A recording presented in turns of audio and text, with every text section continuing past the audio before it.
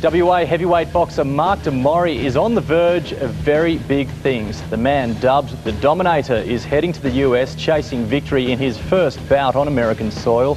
And here's the amusing bit. With promoter Don King in his corner, anything is possible.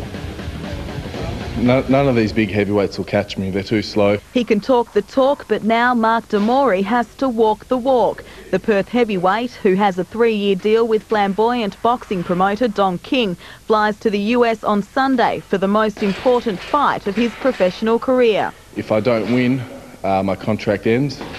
So if I win this, I go on to bigger and better. Everyone's a stepping stone. And every time you step up to a new level, bigger exposure, better money, better opportunities. The man standing in the way, American Horace Ray Grant. The pair come face-to-face on September 13th. The bout an undercard to the Nate Campbell-Juan Guzman lightweight title fight in Biloxi, Mississippi. Very big puncher, a lot bigger than me, but slow.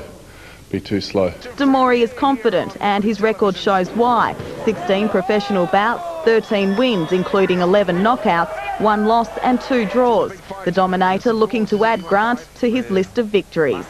Too fast, they've got good hand speed, good defence. I'm going to frustrate him, take him the distance, and he's 115 kilos, and that's not going to help him in the later rounds.